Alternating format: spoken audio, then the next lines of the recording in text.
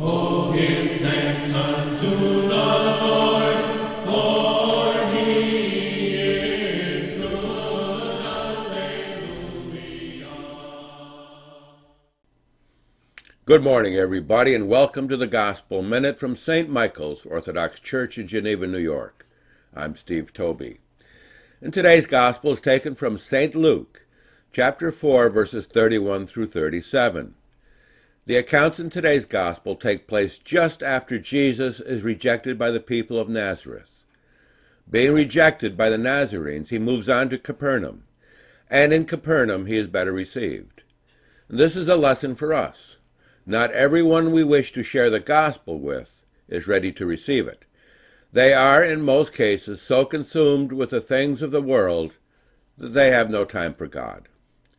With your prayers, they may come around, but we must not force-feed them the gospel. Therefore, move on to more fruitful ground, as Jesus did.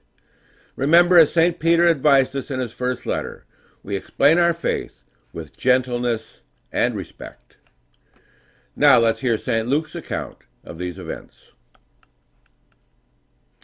Then he went down to Capernaum, a city of Galilee, and was teaching them on the Sabbaths. And they were astonished at his teaching, for his word was with authority. Now in the synagogue there was a man who had a spirit of an unclean demon, and he cried out with a loud voice, saying, "Let us alone! What have you to do with us, Jesus of Nazareth? Did you come to destroy us? I know who you are, the Holy One of God."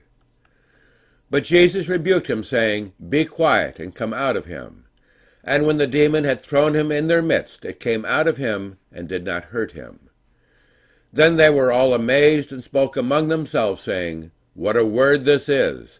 For with authority and power he commands the unclean spirits, and they come out." And the report about him went out into every place in the surrounding region. The Word of God. Well, have a good day, everybody, and I'll see you again tomorrow, and may God bless us all. In the name of the Father, and of the Son, and of the Holy Spirit. Amen. Oh, give thanks